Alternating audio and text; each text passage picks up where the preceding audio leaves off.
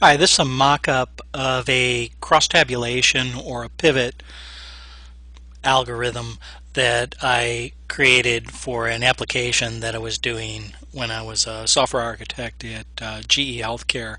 And this is just a mock-up of that. It's not really, in full disclosure, it's not really a fully formed algorithm as you're seeing the code here, but if you need something that pivots data in PHP, this is a good example to start with.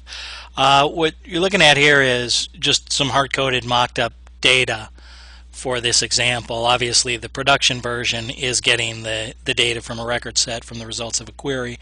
And so what this example is going to show, and we'll run it for you in a sec, is we're going to pivot based on these rows in the delimited output, and our columnar rows are going to be based on date and time, and then we'll have our values, the actual results, inside.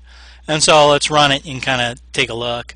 And so just creating a pivot using straight old HTML table, and as I said, you can see the particular lab result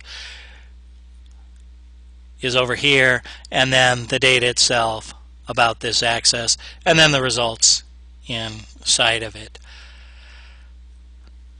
And if we go back to the code, it's if you've never done anything like this, it can be some pretty gnarly code, having to create the various two-dimensional arrays that we need in the hash table so that we can get the data.